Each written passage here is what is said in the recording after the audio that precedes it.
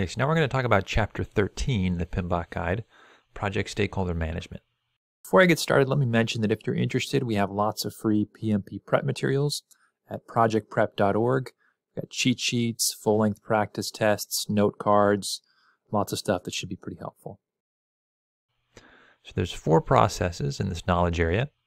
We're identifying stakeholders and initiating, planning stakeholder management and planning, managing stakeholder engagement and executing, and then controlling stakeholder engagement and monitoring and controlling. So when we're identifying stakeholders, we're identifying anyone that could be affected by the project and trying to classify them. That's going to be important later as we figure out how to engage with them. So we're identifying stakeholders, and then we're planning stakeholder management, developing strategies for how to engage with those stakeholders during the project. And a lot of it's going to depend on how we classify them. And then we're going to manage stakeholder engagement, communicate with stakeholders, address their issues, and just monitor those relationships. And then control stakeholder engagement, we're going to monitor and adjust plans for engaging stakeholders over time. So if things aren't working, we want to figure out a different way to engage with them to make sure that they're appropriately involved and communicated with. Okay, so project stakeholders are anyone who may be affected by the project. They may or may not be actively involved. They may be positively or negatively affected, and they may have competing expectations. So we need to really monitor these relationships, especially the ones especially the stakeholders that could have a big impact on the results or the outcomes of the project.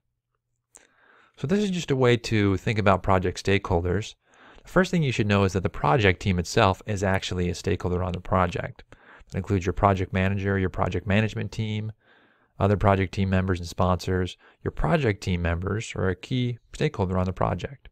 Other stakeholders could include a portfolio or program manager, a PMO, operations management and operational stakeholders, functional managers, sellers, business partners, and so on. This is just a way to think about our stakeholders. Here's some examples of them.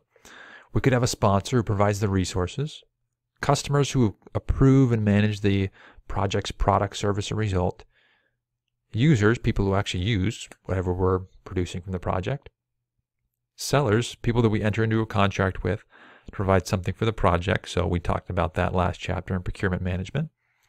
And then organizational groups, internal groups affected by the activities of the project. Maybe the operations department is going to be affected, or the IT department, or accounting, or whatever. Okay, so now let's talk about how we're going to analyze our stakeholders. We're going to identify them and analyze them. Here's the steps that we're going to follow, and the reason why we're doing this is to figure out how to engage with them. We're going to identify all potential stakeholders and information about them, such as their roles, what they expect from the project, and how much they could influence it. And then we're going to also analyze impact and support that stakeholders could generate, and classify them, and define an approach for engaging with them. So it's going to help us prioritize our energies with our stakeholders. We got to focus on those ones that could really, in some cases, bring down the project if they're not satisfied.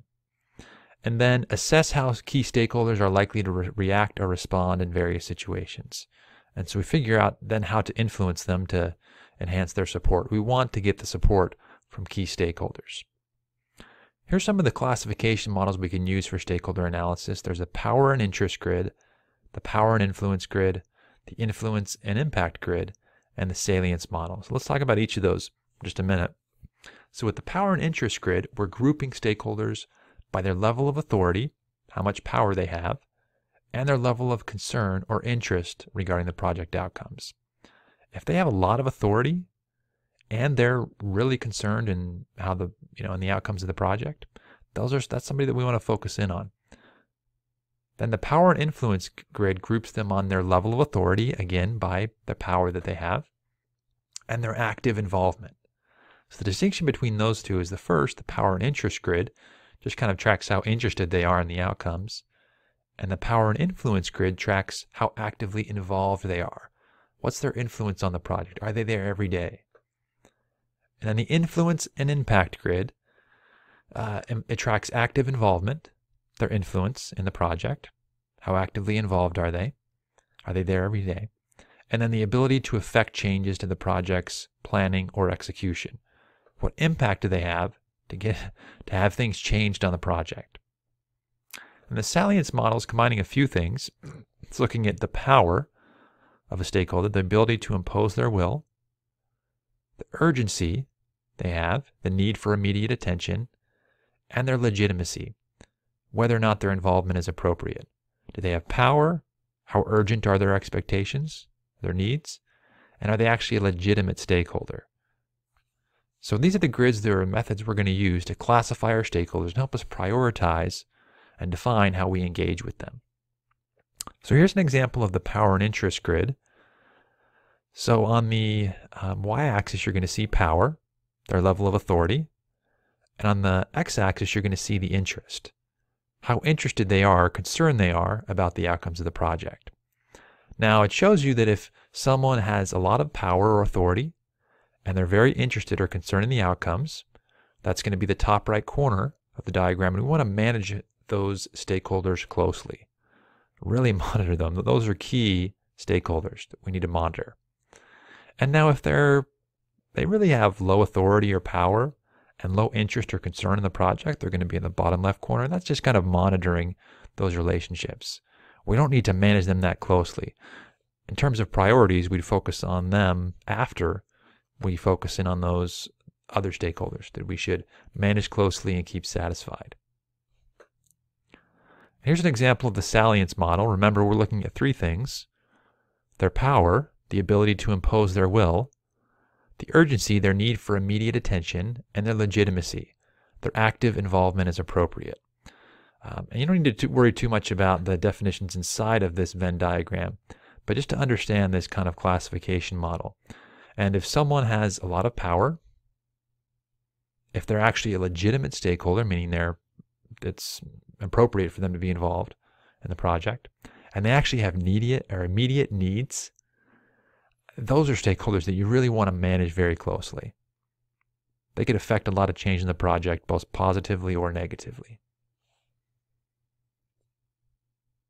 Now let's also talk for a minute about the Stakeholder Register. When we identify stakeholders, the key output is going to be the Stakeholder Register. And what's important here is that this is pretty sensitive information about your stakeholders. You don't want this to get out. And it's just going to help you to classify and prioritize and analyze your stakeholders to determine how to best engage with them. It could include things like identification information, their name, organization, role, location, and then assessment information, what their major requirements are and expectations are on the project, how much they could influence the outcomes, and then their classification. Are they internal or external? Are they supporter or resistor? And then we could have some of those classification models inside of it.